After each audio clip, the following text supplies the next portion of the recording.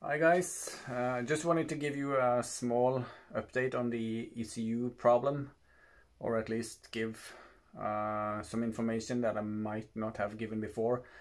I posted about these problems to a few forums, for instance the m5board.com, and I know I've written it there, but I don't think I've mentioned it in my YouTube videos. So yeah, I just wanted to tell you about that now. So if you've followed my previous videos and you've seen the part about the ECU problem, you know that the car doesn't run properly after reverting back to a stock ECU, which is a shame. But anyway, so I've tried to disconnect the MAF sensor. So I've tried to disconnect this plug here, and well, the behavior gets even worse. So it's not like that solves anything. So I would assume that the MAF sensor is working as it should, as intended. This was bought brand new, original 3 years ago, and it was mounted into the car by a previous owner, while the aftermarket ECU was installed. Because when he got the car, it didn't have this air filter box, it just had a massive air filter mounted on straight here. And he didn't like the look of that, so even though the MAF sensor was not intended to be used, he would like to have the original look. So he actually bought a new MAF sensor and just installed it in here. And if this was powered or not, I can't tell, because if this unit receives power without a stock ECU installed into the car, then it probably had power. But if it requires a stock ECU in order to be powered, then it wasn't powered. Anyway, it was mounted in the car, but the thing is that it has only been in the car for like 10,000 kilometers, which is about 6,200 miles. And because this is an enthusiast car, of course, that's only being driven during nice summer days, so I doubt it can become very dirty in that amount of time or that amount of range driven. And also disconnected the lambda probe sensor, just to see if the car changed behavior, and it's sort of the acceleration is a bit less jerky actually, so we notice a difference. The acceleration is a little less jerky, but you wouldn't say that the problem is by any means fixed. But while driving steady and applying light throttle, the car is ever so jerky with that the lambda sensor unplugged.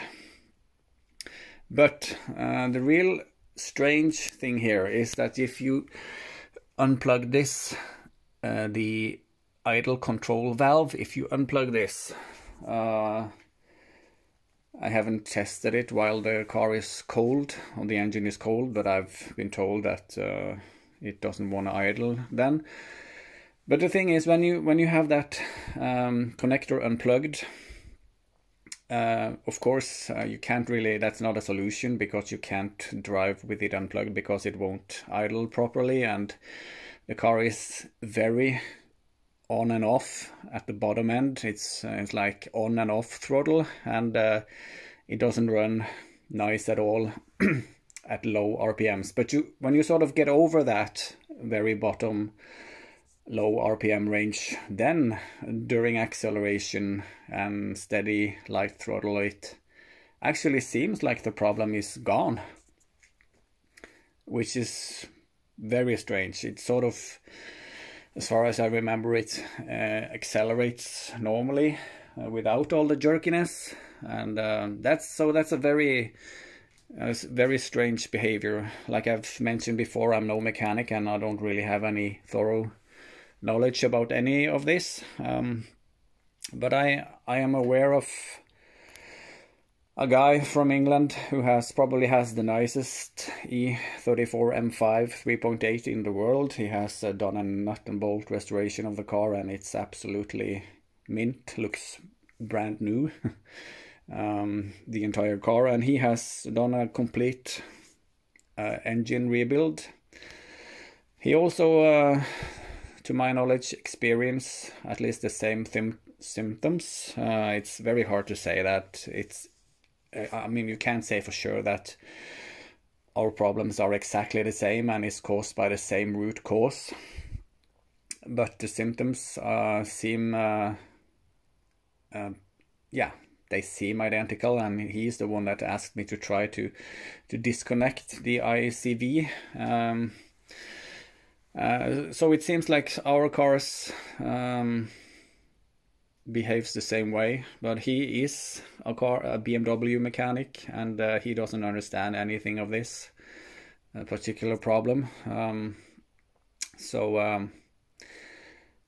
And he said that he has tried to, I mean, he's since his engine was completely rebuilt, he had all new parts according to him, and he said that the ICV was brand new, but he still tried to change it, but that didn't fix this behavior. So by replacing the ICV with a brand new one, it didn't solve the problem. So yeah, this is a very strange issue, because you can check you know, the basic components, like making sure the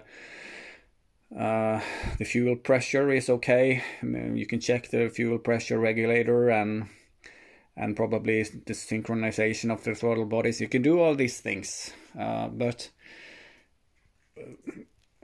what happens when you actually disconnect that ICV, and apart from the bottom end, of course, the car runs, it seems like it runs like it should, you know, no jerkiness while accelerating on, you know, low and mid throttle.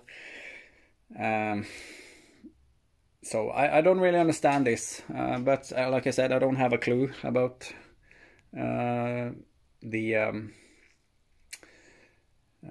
yeah, how this works. So if you have any comments on that, please drop a comment below. I really appreciate any tip and help that I can get on this topic. Thank you.